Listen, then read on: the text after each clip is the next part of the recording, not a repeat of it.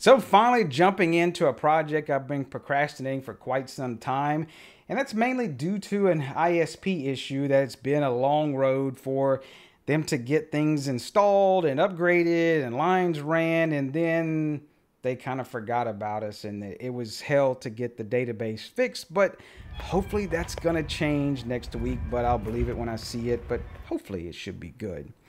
So I'm jumping into the world of OPNsense. I know some people may run pfSense, perfectly fine. They're very similar. I have ran both of them before. There are some little politics things behind the pfSense, OPNsense deal. I'm not going to get into a whole lot of that. I have ran both of them. I just prefer the OPNsense kind of community and the GUI and things and kind of the direction they were going. So that's what I'm going to be putting on OPNsense on these. And well, what are these? Well, one of them is really just kind of a play around with a little test bench, and it's for backup purposes. But these are great little routers. Now, of course, I'm going to leave all the links down below for you to pick up your own and everything. These are fairly inexpensive. They are fanless. They have an Intel N5-105 in them. And that's a Celeron. Now, don't think, hey, that's a pretty crappy processor, but it's stupid crazy on power efficiency.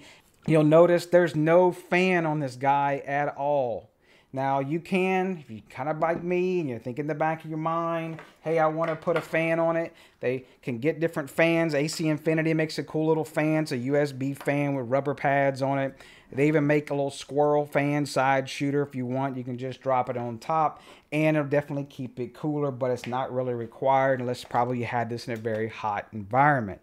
Now, they do have on the front or the back, whatever it may be, there's 4 actual Ethernet ports. Now, it's not a switch. These are actually 4 Intel NICs on here. So NIC, network interface card, is kind of like 4 network cards. Now, the software, you can join them together and everything, but it's more for doing actual different LAN networks. Kind of like if you wanted to do a physical isolation and you didn't really want to do the whole VLAN thing.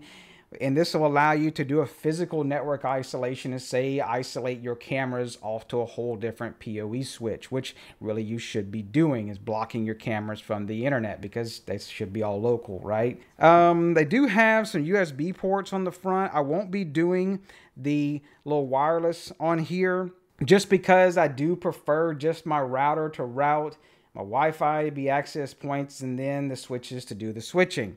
It's not going to be an all-in-one deal, but I guess if you wanted to add Wi-Fi this thing, you could. You're probably kind of crazy for that. Now, I did buy the one with no RAM and no storage. And why that? Well, I didn't want to think about, well, why is it crashing? Well, because they put some sort of craptastic RAM in here, so I wanted to put a decent set of RAM in here. This is DDR4. Now, 0.16 gig, it wasn't that expensive, but yeah, it's probably kind of overkill for a router. And same thing is with the NVMe storage. That's the boot drive as well. I put a heat spreader on it. I went ahead and went with Western Digital on that because I wanted a little reliability there as well. But with that, you find that they don't want to deal with the smaller NVMe drives anymore. So I think this is 250 gig, which is way overkill. So it's definitely overkill in there, but it's not a bad thing. But the cool thing is these are all 4 NICs are going to be Intel 226. Now, they do have, say on the little older model that I have, it's Intel i225 NICs. They are that B3 stepping, so that's after when they had that problem. So with that said, if you get one, if you do run this on something else, hey, perfectly fine. You run it on a small computer or whatever. Do make sure you're using Intel NICs. I highly suggest it for doing the routing because it just works. Now, it's going to run it on a virtual deal. That's all you. I'm not doing that. I prefer my router, again, just to route. I don't want to have to, if I reboot my server or whatever, and then my whole router goes down with it. So I'm just having a bare metal router do the thing. So currently, I am going to be pulling out My Edge Router 4, it is a Ubiquiti, not Unify, but it is by Ubiquiti. It's been a great router, but I only have gigabit Ethernet ports on that. Now, this has 2.5 gigabit Ethernet ports. All 4 ports are 2.5 gigabit Ethernet on the front or back, or I don't know, just on the unit itself. I don't know, is there really a front and back? I guess so. This will probably be more the front. So with that should cover a lot of different speeds for things because that 2.5 gigabit Ethernet.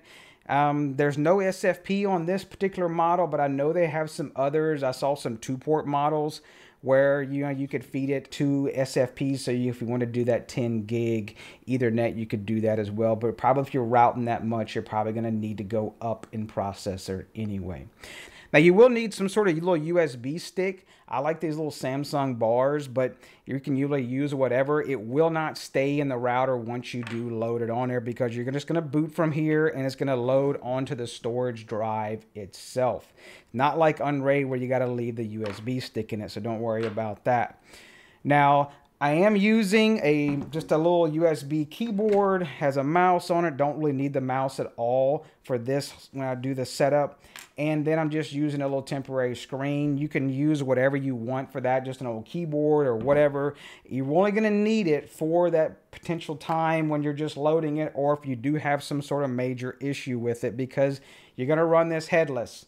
All you're going to need is going to plug in the power, and then you're going to plug in whether the Ethernet port or ports for your particular setup, and that's pretty much about it. You don't need to plug up any displays or keyboards or whatever, and it's just going to run itself. And then we will make sure in the BIOS that we will turn on the feature that when there's a power loss, it turns itself right back on.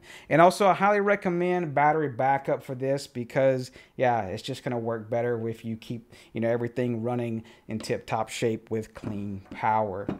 Now, definitely go download your own software from the official website. Now, we're doing OPNsense. Go to opnsense.org, and that's without the E, so it's OPN, as you see here.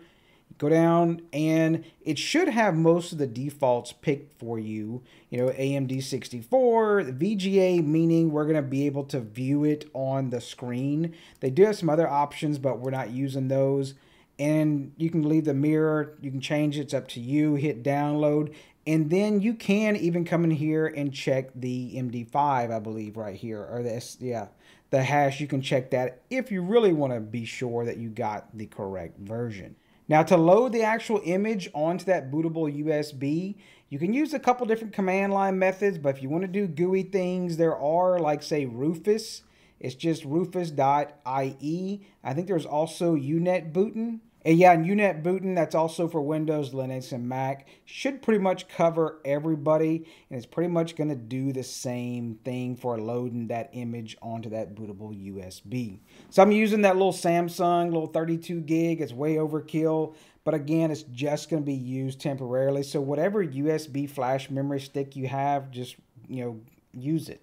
So I'm using Rufus on mine. And if you just go through and you pick, UNetbootin is pretty much going to be the same thing. You're just picking the drive, which is mine's. It has multiple partitions. I've used it before. It's this 32 gig. Make sure you do pick the right one. Don't put this on your other hard drives. That would be bad. So we'll just pick select, and we'll select that OPNsense VGA, AMD, etc., yada, yada, yada, to be loaded on that USB. Leave all the defaults and just hit start. That's going to tell you, hey, the device is about to be destroyed or whatever, so that's like your last chance to make sure it's the right one. I know it is. I'm just going to go ahead and hit OK. And it should say deleting partitions, and it's going to go on through, and then once it's done, you can pull that USB stick, and we'll put it on that router. And while you're waiting, go ahead, if you want to come and need some help with different things or home automation or loading this and using things or whatever, there's a great group of guys on my Discord and probably a few gals in there lurking as well. You can check out that link down below and come join us and have some fun and chit chat, and whether you talk shop or goof off or whatever it may be, it's a pretty awesome Discord server. Yeah, I'm a little biased. Now once you make that bootable USB, power the thing up, and when it's powering up, just like going into the BIOS, because it is a computer, you want to just go ahead and spam that delete key, and it should jump into the BIOS like this. And there's not a whole lot really you need to change. At least I didn't have in the defaults for mine. I can see I got my memory in there. I got my 16 gig, etc. It's running at the 2 gigahertz. I'm leaving everything defaults, not overclocking anything. I really don't need to do that. And of course, if your computer is different, router is different, it may look a little different, but you need to go dig for those options. There's an option. If I look, I have to go dig for it myself. Now mine, if you look under chipset, PCHIO configuration, look at state after G3, and that's going to be set to power on. And the reason why I do that, if we have a power failure or whatever, it's going to turn itself back on when power comes back. And that way you'll have your internet again without you having to go jack around with it. So we'll go over to the last section, make sure we do your save changes and exit, and then come back in. And I like to go in here and just hit boot override. Just, you know, kind of unless you can get that boot menu, but this is kind of that same deal. And that way you know you're going to boot off of that USB drive. So we'll go ahead and pick that one. OPNsense is going to start doing its thing. Just let it sit. Takes a little bit. It's just booting from that USB. Now once it boots up, you're going to be in that live mode, which is, you know, you're booting from that USB. And yeah, if you do have some sort of failure or whatnot, or totally mess things up, yeah, make sure and do your backups regularly of all your settings and store them somewhere else. Because then, you know, you just put a USB on it, put your stuff back on it, and call it a day. So we're going to do the installer. And then you're going to type in OPNsense, all lowercase. And this little menu is going to come up. I just leave mine the default key map. I mean, we're not going to be using a keyboard that often, right? I'm gonna use UFS, ZFS. I'm not gonna be doing any like multiple drives or whatever. I mean, again, this is just my router. Now you'll notice a couple other things in here. You can do import config. You can do a password reset, force reboot, etc. Well, I'm just gonna go ahead and do the install UFS. It's gonna ask you which drive. I only have one drive. Well, I have that USB.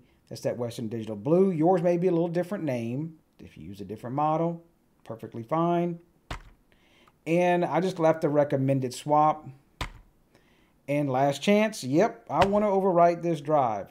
And it is pretty damn quick. So we're just going to fast forward to when it's done. Once it's done, it's going to come up, it's going to say your final configuration. Go and set your root password. I'll go ahead and pick that now. And after that, I just sort of space out for about an hour. And we're going to hit complete install once it's set the password. And then once it starts to reboot, let's go ahead and pull that USB stick. Once it closes out and everything, I give it a little bit, you'll see. And then you can pull that USB stick. Let it do a safe shutdown. All right, we're restarting and we pulled the USB. I do have one cable connected from a hotspot on my ETH0. At this point, if you really want to test things, you don't want to be your exact router, and I know everybody doesn't have two ISPs around, you can plug it into your, yeah, the beep is annoying. You can plug it into your like existing network and just kind of use it as a test. That way you can put stuff behind it. I know it's double NAT, but it will allow you to get familiar with things. And then this is going to be where it might get different for some people. But I'll go ahead and I'm going to do like the assign interfaces. So I'm not doing lags right now. Not doing VLANs right now. Well, you can do all this later, don't worry. The WAN interface name. So these are the 4 ports on here. You can see that they're I226-V. That's pretty good. And then we're just going to do for the WAN, which is going to be your wide area network, your ISP. That's usually going to be ETH0. They call it IGC0. That's going to be IGC0. And the LAN interface name is going to be full firewall natting mode. That's going to be IGC1, ETH1. So we got just 2 ports enabled. We're not going to mess with the other 2 ports right now. And yep, you can see I have that 192.168.5.47 that's coming from that little hotspot. And then it's automatically assign a 192.168.1.1 for my LAN.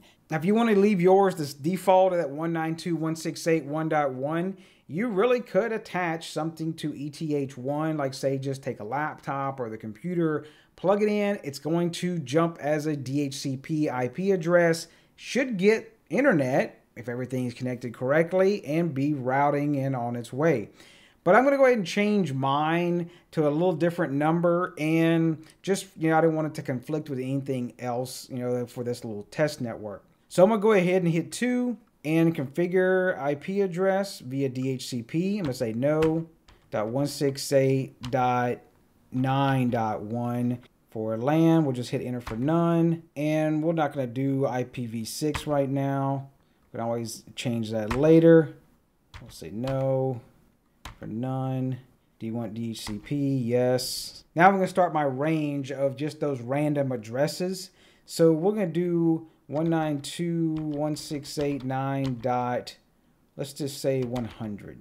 Then we'll do 192.168.9.250, just do 250. And of course, you can do this all what you want for your own network. It's really going to be down to your preference of things. If you want to do, 10 dot addresses or 172, etc. I know a lot of companies use 10 dots, and some that may not work out too well with VPNs, so you definitely don't want to step on those. You may want to check if you're doing a lot of VPNs, you have different IP addresses for your network. And then you should be able to we're going to go browse over to 192.168.9.1. All right, we got another network adapter connected, and we're hooked up, and let's go see if we can log in. Initial configuration. Now, I'm not going to run through everything. That's just way too many videos to go through everything. I'm going to go through some of these, and just depending on what I do want to change. And of course, you'll be tweaking some things later as needed based on your own settings. It's just kind of a get you up and running type thing. And we'll hit next. I'll go ahead and leave the time server set as the pool NTP. That's fine. Time zone. And we'll leave the DHCP set, no static IPs. I think I was trying to set up the WAN. Yeah, we'll leave the WAN as all DHCP. We don't have any statics on there. And I've already set this earlier. You can see the 9.1. And we already did the root password. And we'll hit reload. So really it didn't change anything per se, except a couple little domain settings. Now the dashboard, should see we're got things up, and pretty cool that we have like 0% CPU usage, but of course there's nothing really being routed right now. Do want to go through and grab the latest updates. I know you just downloaded it, but hey, it's always good to update things for the most part. I'm gonna stay on the stable, don't need to be on that bleeding edge. So we'll go ahead and hit view pending updates. We'll hit check for updates. And it's pretty much going to walk you through. And you just got to say like, yeah, I want to do it, next, etc. And it's just showing all the little updates that are in here. And we'll just go ahead and we'll let it do update. It is going to do a reboot. Not all updates require a reboot, but just kind of playing around that if you have some updates. Yep, so we'll hit update. So that'll do it for this one. We're going to jump into OPNsense more and some deep dives in future videos. But hopefully this is able to get your router going, get your feet wet, and then you should be able to learn more, maybe even come and teach me some things and have some more questions as well. So again, you'll find all the links down below for all the products and the things where you can go buy and do your own thing. And definitely make sure you do a download of your own software. Don't let someone else load your router. You never know what software they put on there. So I appreciate all the Patreon members, YouTube members. Definitely couldn't do it without you and bring projects like this to the channel. And yep, y'all know all the drill. Subscribe, bell icon, whatever the thing down below. Press all them buttons and y'all take care. It's ginormous. How is there a big hole in the earth? How is there a big hole in earth? It just is. Going down. Let's go in. Let's go in. See?